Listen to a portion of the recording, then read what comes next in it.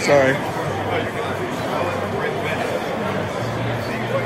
So these are so cool. I wanted to ask you about these. First off, tell us who you are, and then what did you bring?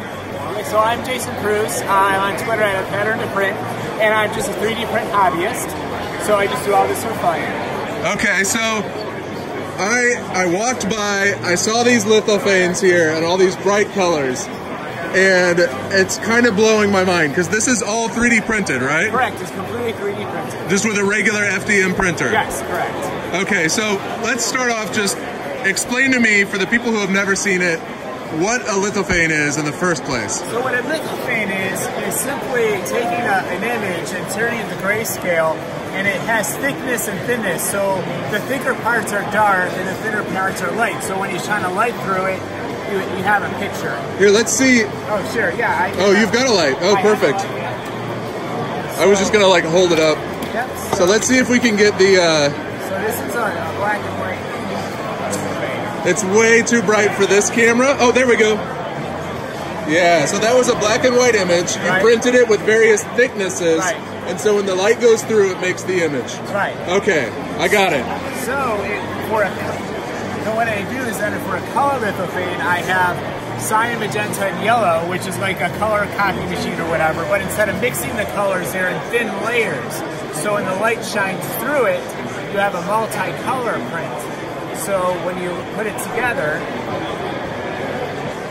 then you have colors. Now this one doesn't turn out great because it's kind of abstract. Right, but this one is done together, so this one will look better. That is so cool. So, if you don't mind, let me grab it. Yeah. And I want to show the people on video here. This is just white.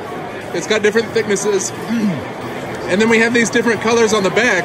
But watch the transformation of the color from those kind of bizarre colors to that. That is insane. So do you have this like documented online anywhere or anything? Yeah, so I worked with lithophanemaker.com to take the algorithm, so you can take your photos there and turn it into the STL files of cyan, yellow, magenta, and white. And I also work with Printed Solid, so they have Jesse filaments that are cyan, magenta, I think Yellowbird and Quarter White are the exact filaments that I use to get the color accuracy. So if somebody wanted to reproduce this, where would their best place be to go and start looking? So probably, like I said, lithophanemaker.com has to trade the STL files, but my YouTube channel, which is Pattern to Print, also has a long video that goes through all the steps, so you slice it correctly and have all the correct parameters. Do you mind if I show your card on the video? Go right ahead. All right. All right, folks, there it is. Find them to get more information on how to do these crazy, like absolutely full, rich color lithophanes on your FDM printer. You don't need multicolor, you don't need full color, just a standard printer. That is insane. All right, thank you so much for talking to me, man. You're welcome. The interview you just saw took place at Midwest Reprap Festival in Goshen, Indiana, going on back there. Be sure to check at our members area at make.co. There's actually a full tour of the event uploaded there. If it's not there yet, it'll be there soon. Until next time, see you then.